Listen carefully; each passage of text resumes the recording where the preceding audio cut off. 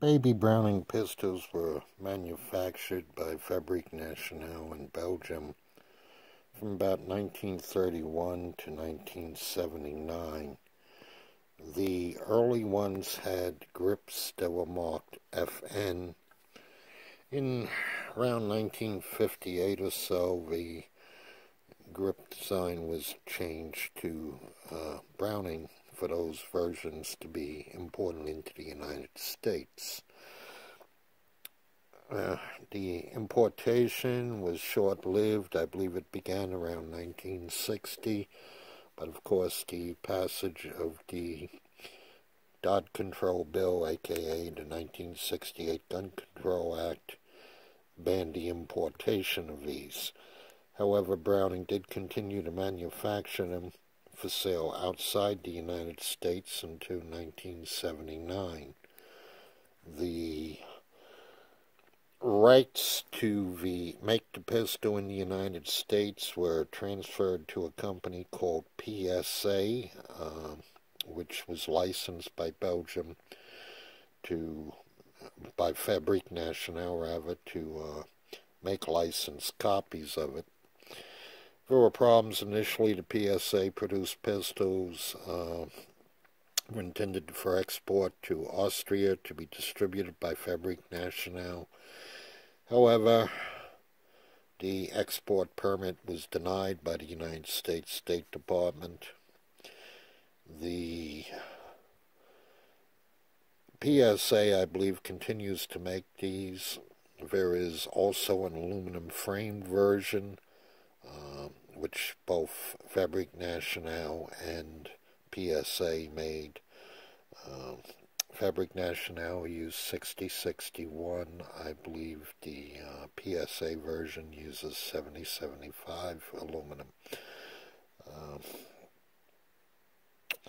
Don't know what else to tell you. Like I said, Bauer made copies of it without license, but they made changes in theirs to try and evade any lawsuits, and their version, the changes they made, are not nearly as reliable as the original FN Browning versions. I can attest that previously I owned a Bauer version. I called it a Jam-matic because I could never get to fire more than 2 shots without a jam. Whereas this actual Browning version, it'll rapid fire, it'll fire consistently. As long as you got magazines, it will feed and chamber everything you throw in there. In 25 ACP, of course. Anyway, if you like this video and want me to be able to make more of them, please consider becoming a Patreon supporter. Also, press like if you like this video, and consider subscribing. I hope to come up with more videos of interest to the rest of you sometime soon.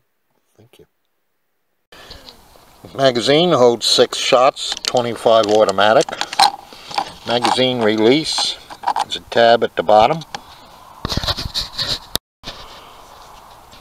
The pistol, now loaded, has a 6-round magazine.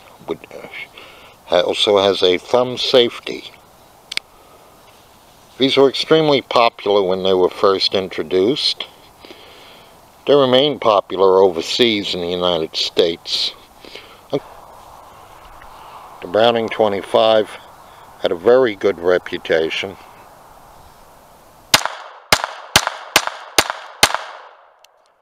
And is not prone to jamming.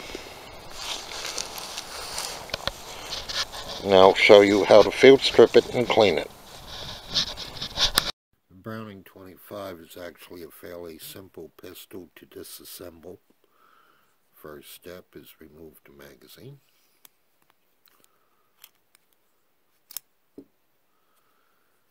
Now pull the slide back, and with the thumb safety, lock it to the rear. Check the chamber. Chamber is empty. With the slide locked back, rotate the barrel. Release the slide lock. The barrel slides out.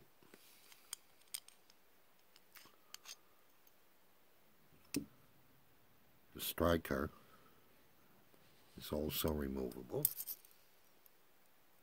The striker assembly.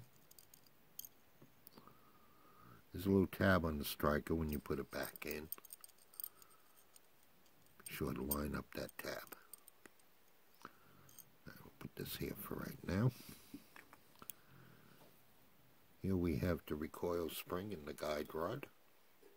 I do not recommend disassembling these parts further, but you can, of course, wash them in oil or Hopsnine as you see fit. And that's your basic pistol. And now I'll clean this one and reassemble it. This Browning 25 has been cleaned. Reassembly is fairly simple. Like the Colt 1903 and other Browning designs, insert the barrel into the slide. Find the spot at which the barrel can be turned. Turn the barrel. Insert the slide, or make the slide to the frame thusly. Slide it back and lock it in position with the safety. Turn the barrel back so that the lug is on the bottom. Your pistol is now reassembled. Notice that the cocking indicator is not protruding because the pistol did not cock because the magazine was out. Reinsert the magazine.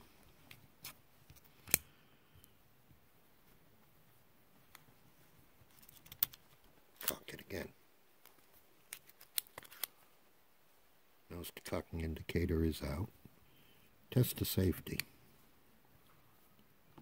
Nothing happens. Remove the safety. The gun will fire. This pistol is ready for loading and carrying again, usage if needed. If you like this video, please consider contributing to my Patreon account. Please like and subscribe. Have a good day.